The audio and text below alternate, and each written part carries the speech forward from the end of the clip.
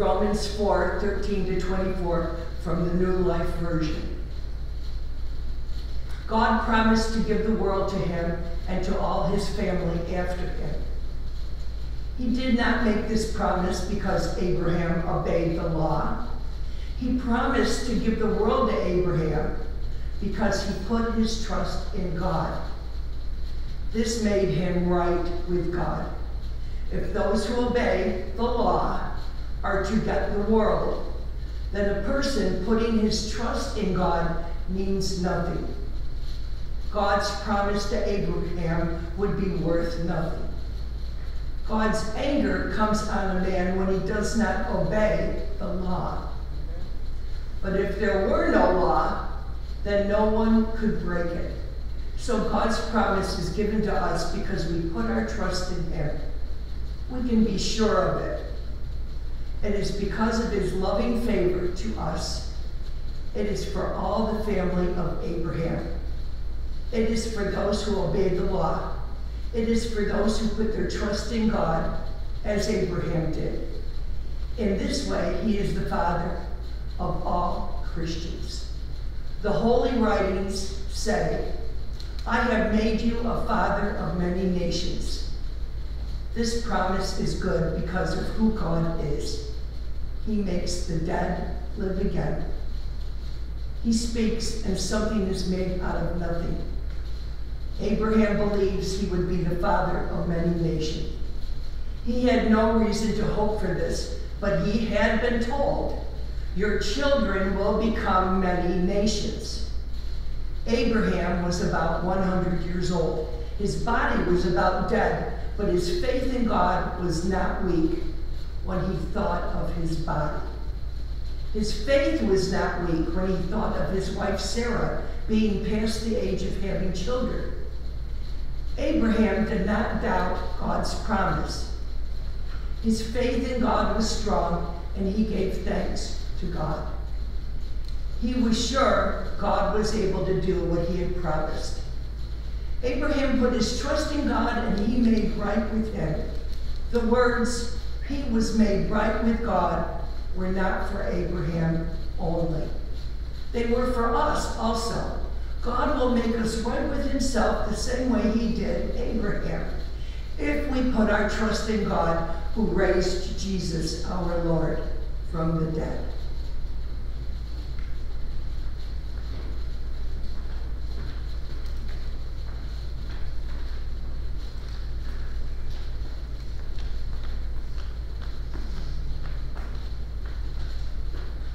Today's gospel lesson. Matthew 8:5-13, New Living Translation. When Jesus returned to Capernaum, a Roman officer came and pleaded with him, "Lord, my young servant lies in bed, paralyzed and in terrible pain." Jesus said, "I will come and heal him." But the officer said, "Lord, I am not worthy to have you come into my home. Just say the word from where you are, and my servant will be healed. I know this because I am under the authority of my superior officers, and I have authority over my soldiers. I only need to say, 'Go,' and they go, or 'Come,' and they come. And if I say to my slaves, 'Do this,' they do it." When Jesus heard this, he was amazed. Turning to those who were following him, he said, "I tell you the truth. I haven't seen faith like this in all Israel. And I tell you this, that many Gentiles will come from all over the world, from the east and west, and sit down with Abraham, Isaac, and Jacob at the feast in the kingdom of heaven. But many Israelites, those for whom the kingdom was prepared, will be thrown into the outer darkness, where there will be weeping, gnashing of teeth." Then Jesus said to the Roman officer, "Go back home, because you believe it has happened." And the young servant was healed that same hour. The word of God for the people of God. Thanks be to God.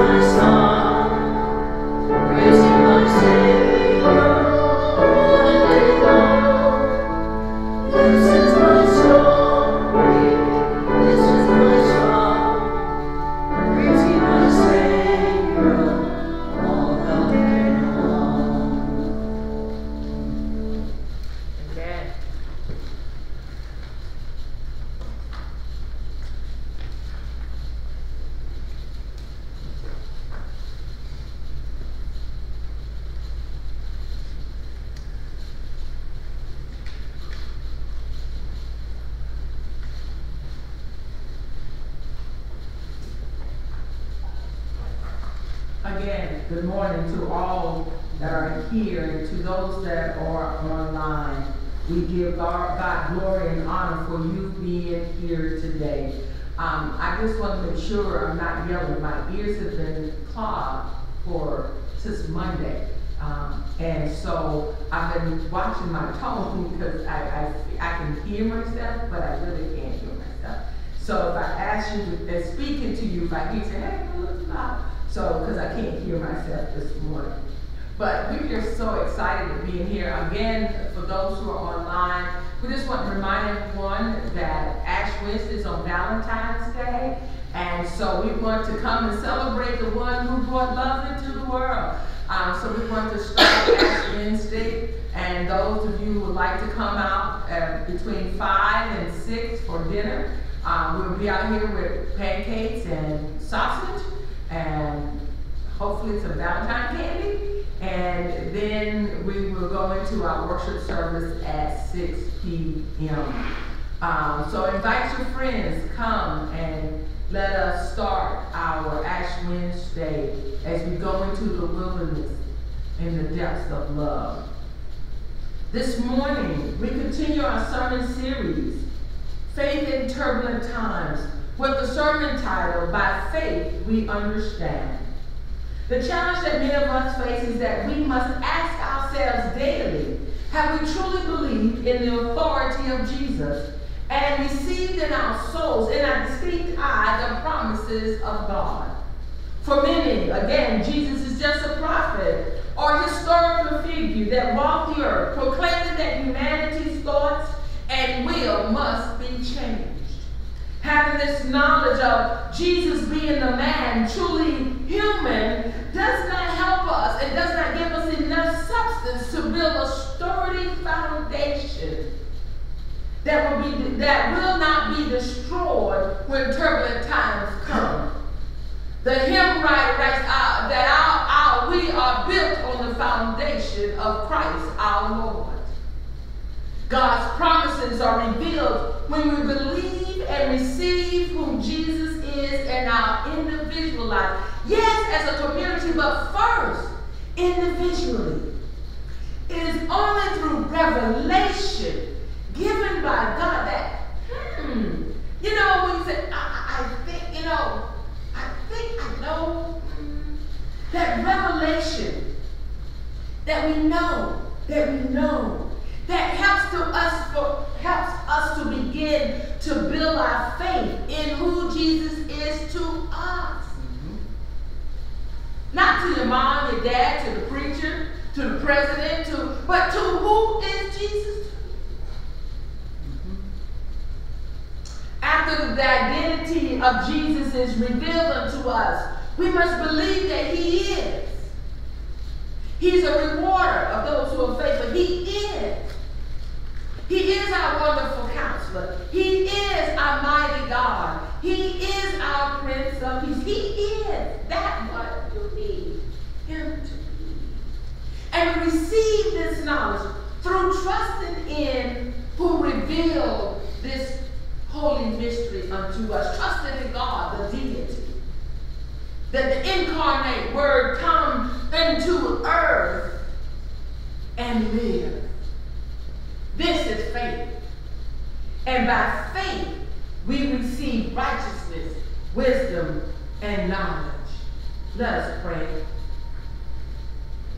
Before the world began, God, you were. By faith, we believe you walked and talked with humanity. By faith, in a specific time, you came as the Word incarnate through the man we call Jesus.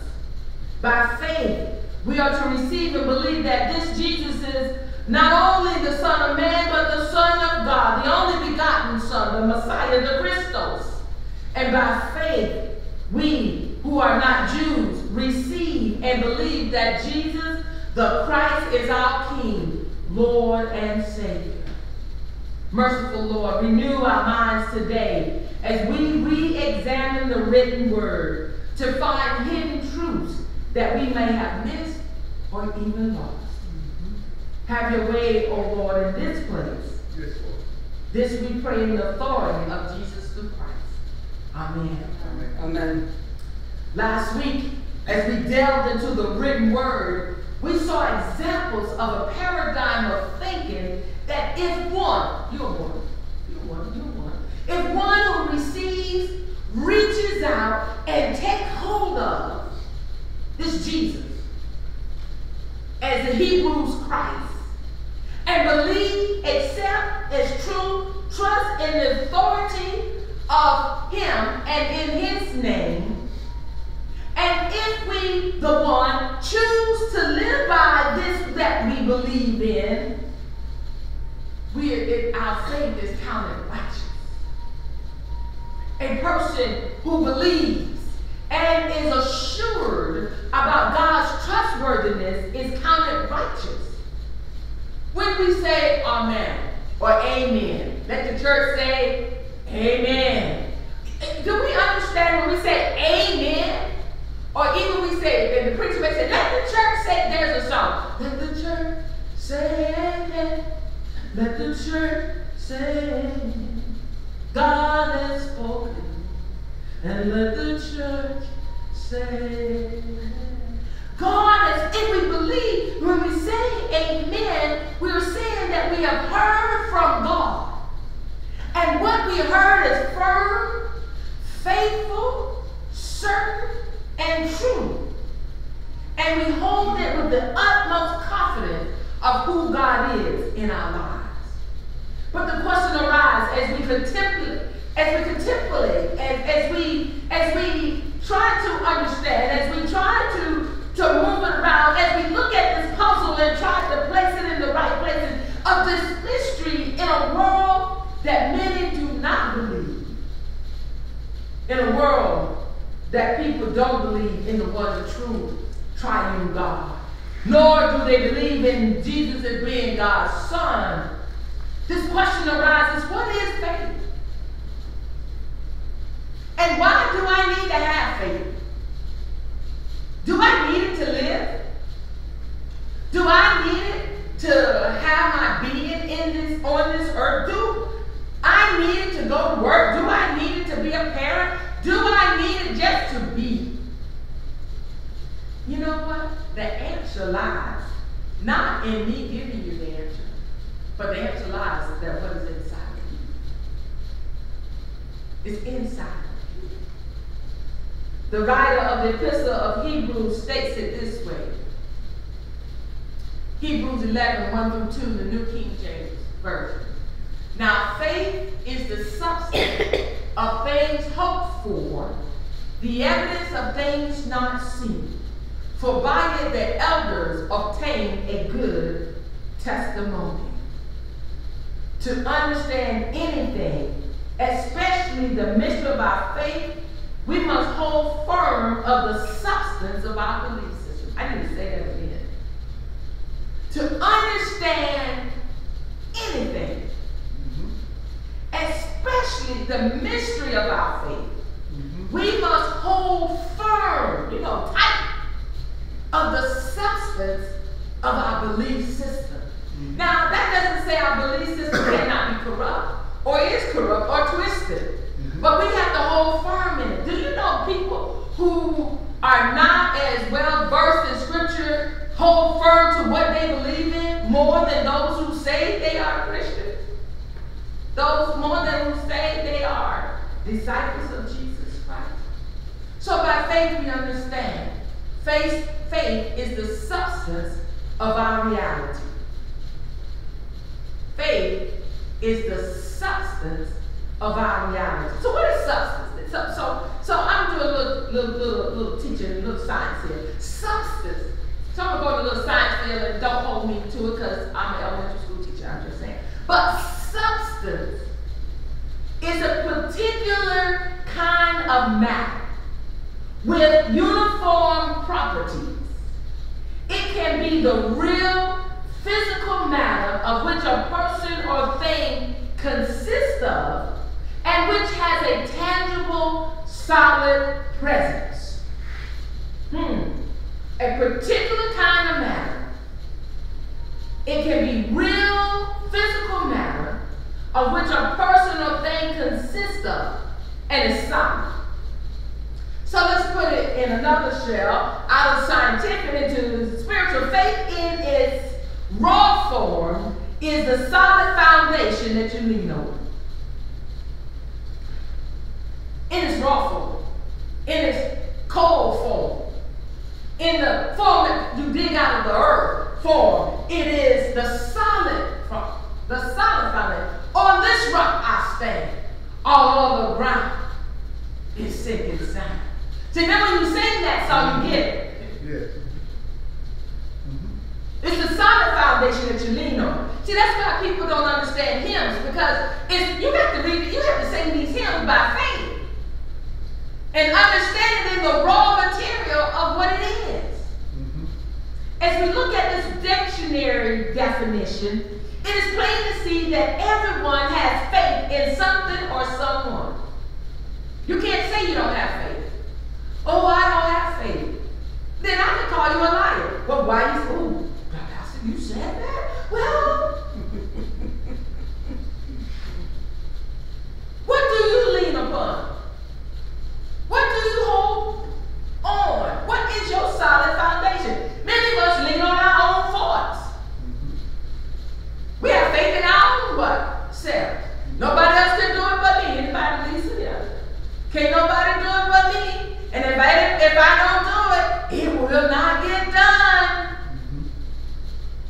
Anybody ever said that, thought it, lived it? So you got faith in something, right? Or something, or someone. If it's only your what? Yourself. Oh, come on here, come on. Come on. We have some faith because even as little children, as babies, we got faith in our parents. Now, our parents may fail us and not do what they're supposed to do in the natural order of things, but we lean on our parents. We have faith in them. Yes. But they can hold us up or they can let us down. We lean on the government. We have faith in our government. Come on. Rather, we're like, I don't know, but we lean on the government. People don't think about faith like that, do they? We have faith in the grocery store. That when we drive in there, bakers, they drive there, they go to the Kroger's on Dorr Street, or that's not Dorr, Holland and Sylvania, and you have faith that they're going to have everything you need in that store. And then we get mad when it's not there. Anybody? Then that's going to make me have to drive down the river because I know it may not be on Monroe Street. I'm just saying. We have faith in our banking system.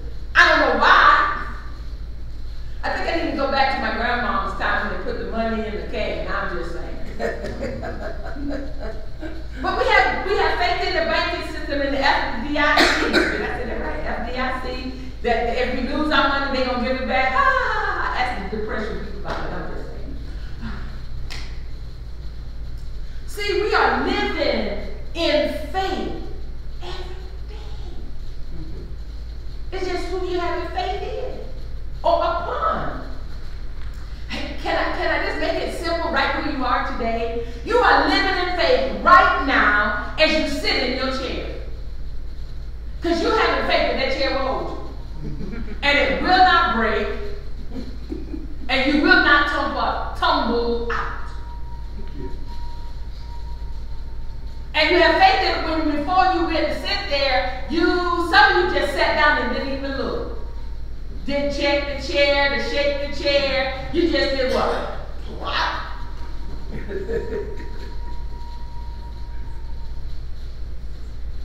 I was like, what in the, okay, sorry.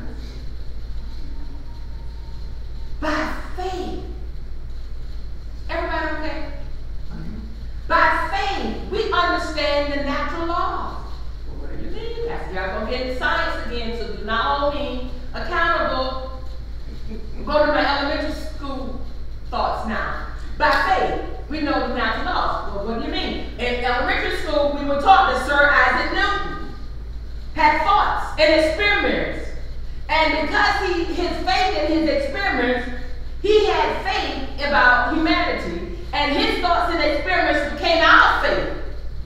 But what do you mean? The natural law of gravity.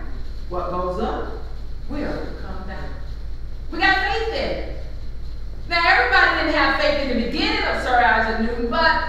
many thousands and thousands of years later, guess what? It's real. 100 years later, it's real.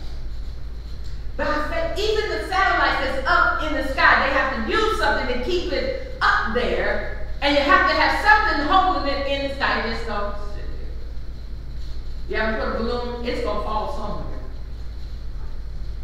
The natural law of gravity. By faith, we strive to understand the natural laws that are in the earth. You know, that we call that science. That holds the earth and the people thereof. By faith is science. As by faith, we are called to understand physical and natural laws. Why does birds fly south? We don't know, but we know they do.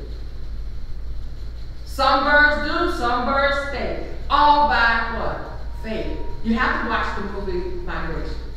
It is hilarious.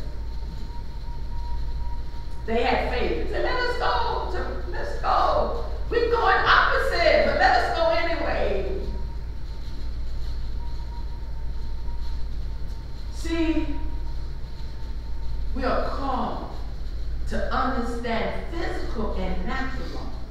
And we are also called to understand the spiritual laws through our faith in the natural. Did you hear that? Mm-hmm. We are called to understand the spiritual through our faith in the natural. Paul writes to the church in Rome to remind them of the father of faith, Romans 4:18. Abraham believed he would be the father of many nations. He had no reason to hope for this. Remember, faith is the substance of things what? Hope. He didn't even hope to have a child. But he was told, your children will become many nations. Abraham was about 100 years old. His body was about dead. But his faith in God, not in his body, he didn't have faith in the natural laws, not even the natural law of his wife. But his faith in God was not weak when he thought of his body.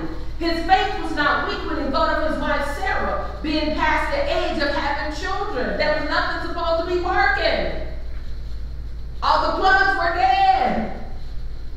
Abraham did not doubt God's promise. His faith in God was strong, and he gave thanks to God. He was sure God was able to do what God had promised.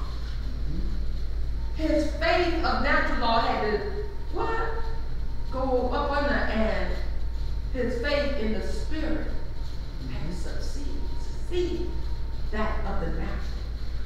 This leads to the second point of today's sermon.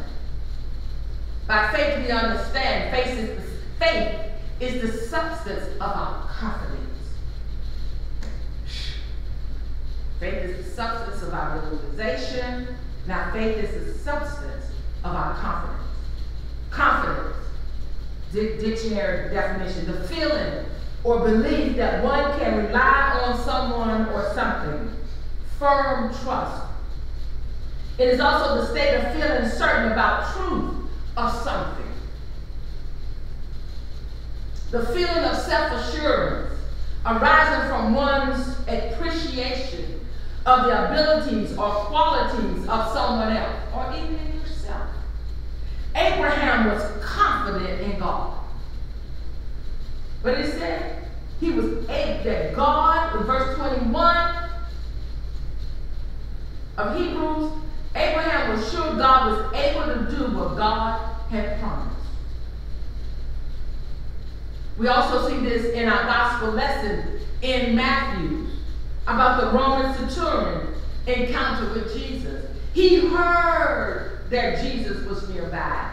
He heard through the Jews and according to their faith that Jesus could heal. He heard. He didn't see. He didn't see Jesus doing the miracles. He didn't see Jesus lay hands on anybody or speak. He heard what someone else said. Did you hear about the faith? It's going ahead of the natural, physical laws into the spiritual. He had confidence in those that were around him that if they said it was true, he heard. Mm-hmm. Yeah. The centurion tells Jesus he is not worthy for Jesus to come to his house to heal his servant. He states it this way: just speak the word and my servant shall be healed. Now that's confidence.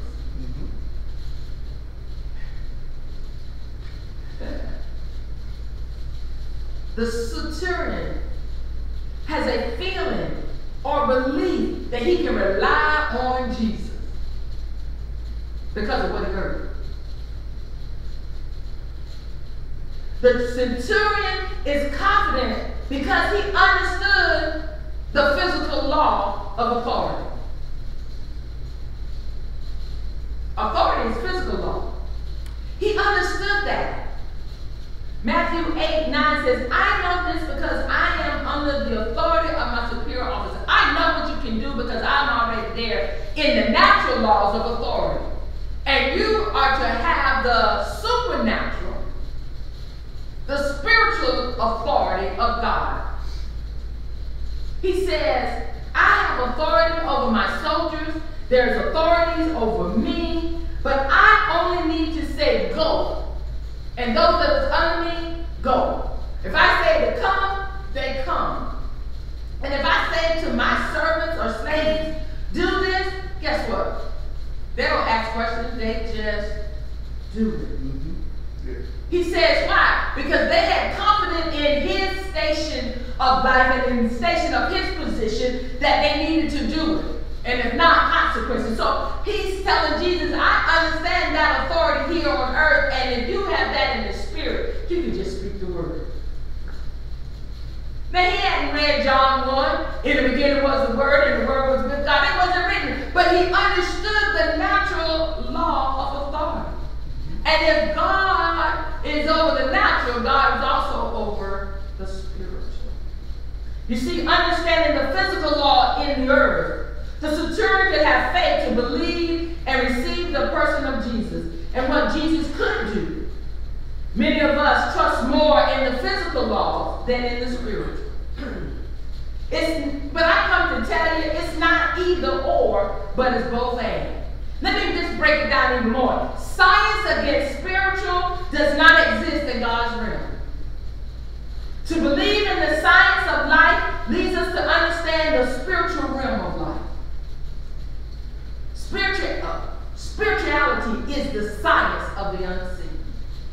I mean, when God spoke that to me, I said, God, you know, I'm not smart enough to know that.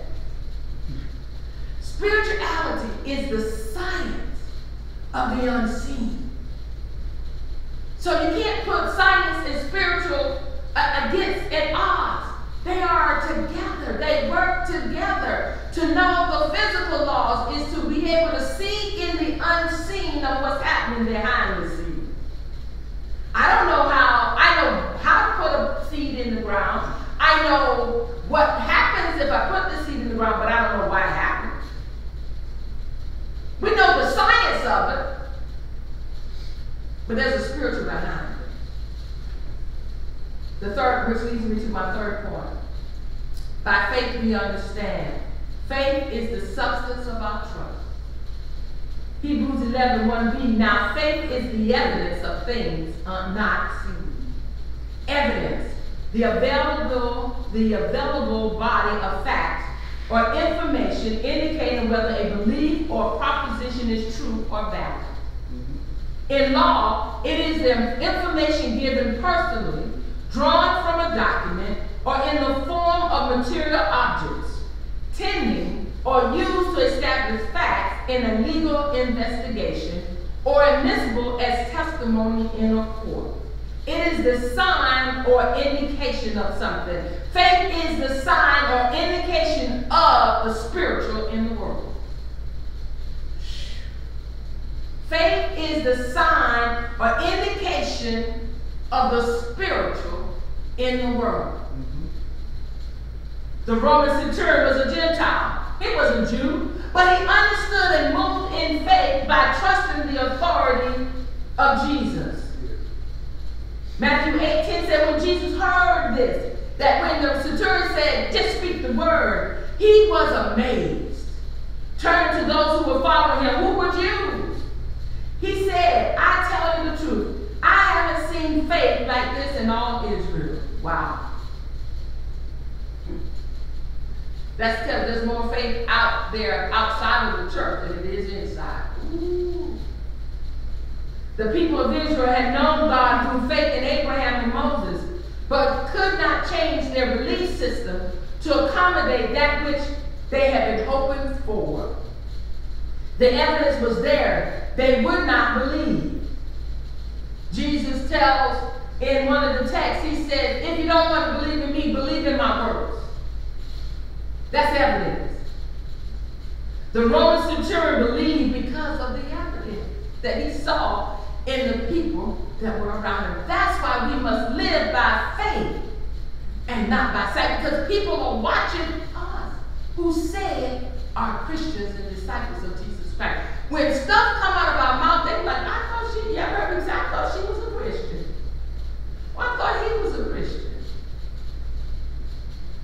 So in conclusion, to have faith in turbulent times, we must peer through the lens of our realization, our confidence, and our trust in Jesus being the author and finisher of our lives. Many times we will not be able to understand what is happening in the natural realm, but we must put our hope in what is stated as true in the spiritual. That's why we have to know the promises of God. That's the only way we can stand on the promises of Christ our Lord. This is only how we can say our firm foundation is in Jesus Christ. The church's foundation is in Jesus Christ. Remember, I think we understand. Living by faith is living in the capacity to be able to accept or tolerate delays, problems, or suffering without becoming alone or anxious. Yeah. When the last time you were frustrated? I want you to point to yourself. Don't be pointing at me.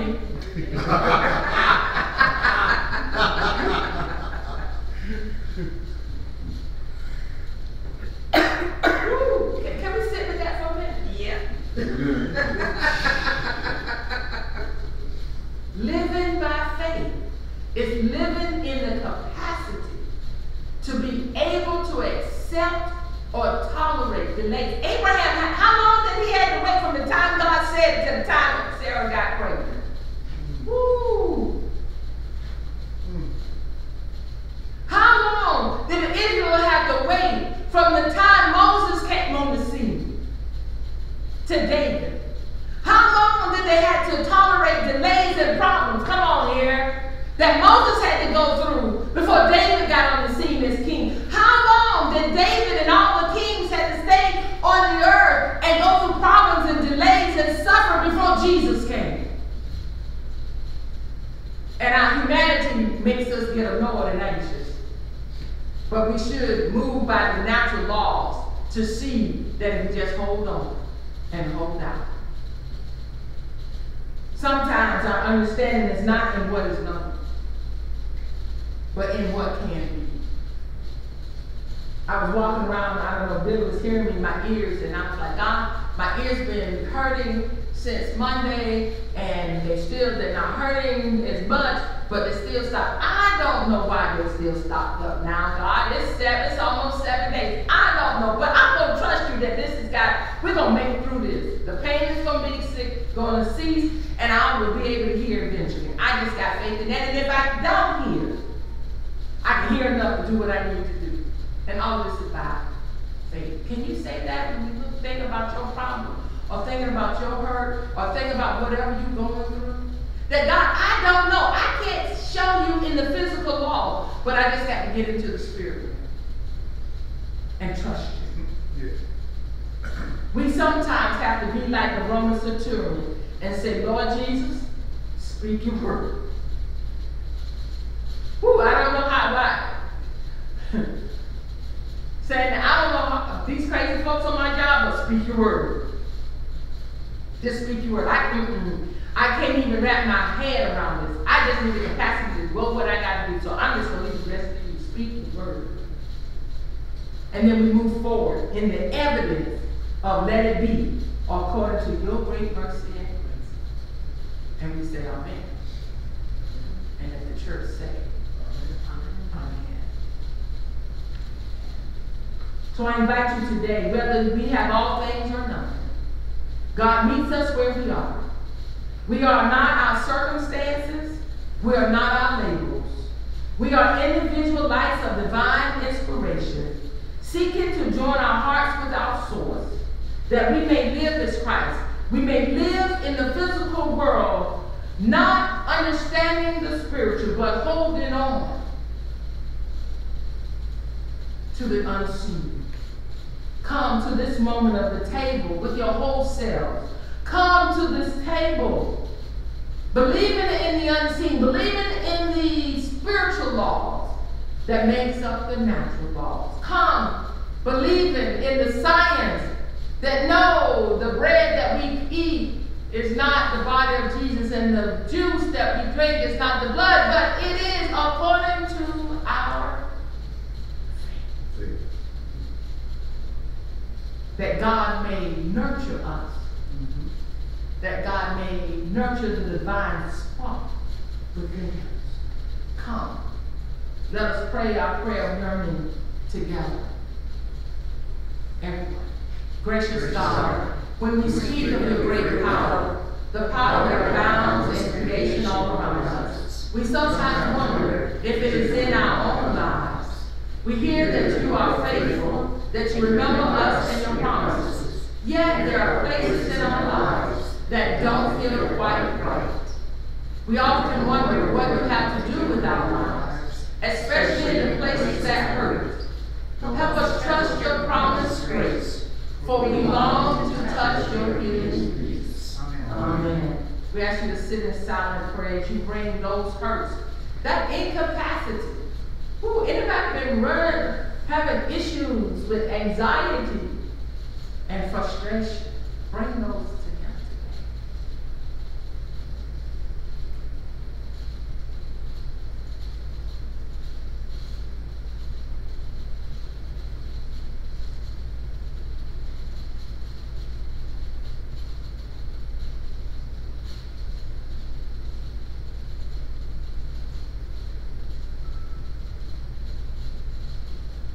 Bring them to God, knowing that God holds true to God's promises and sends redemption to God's people.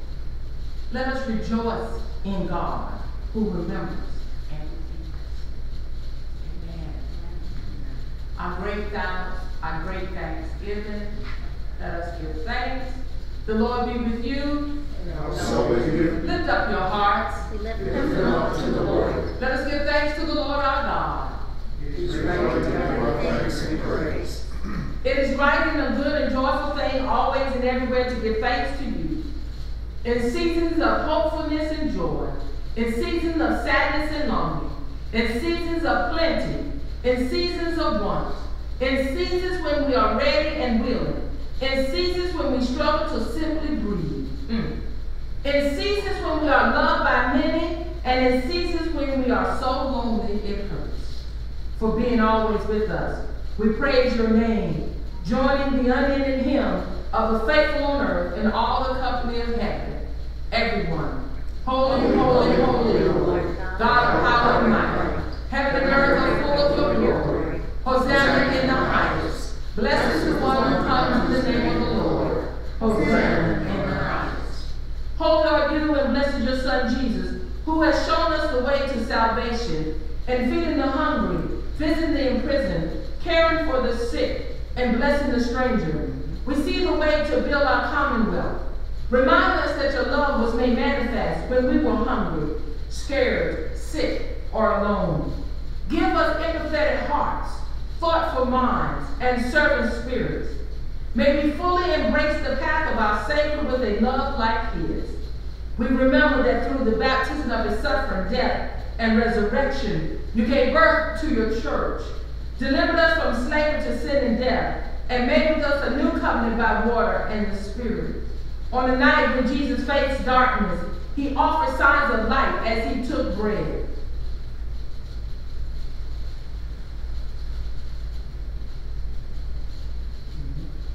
Broke the bread and gave it to his disciples.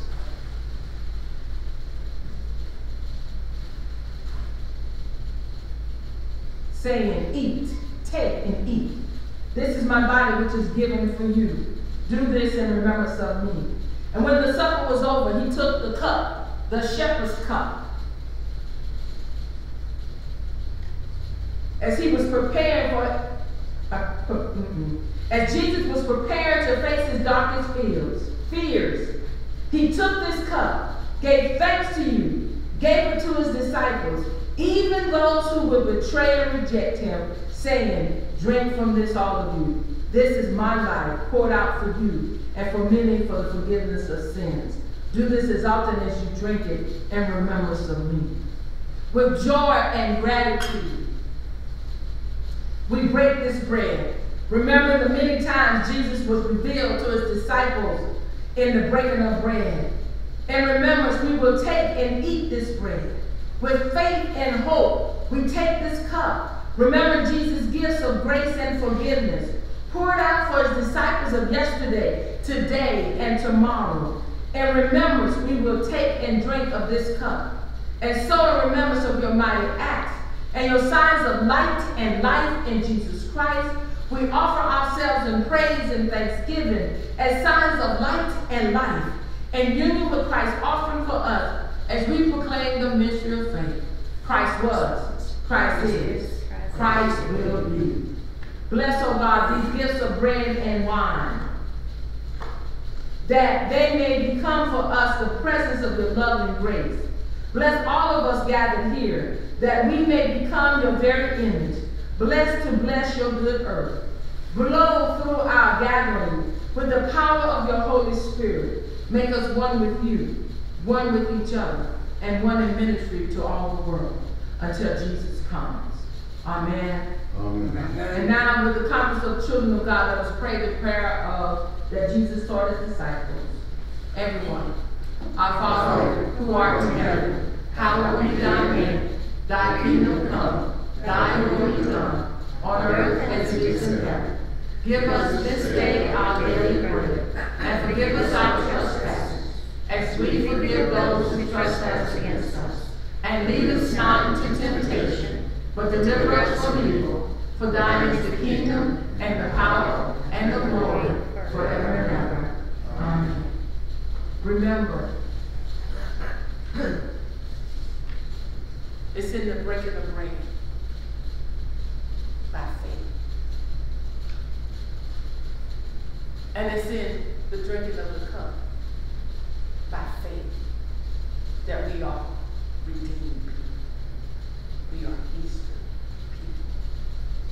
Will our service please come?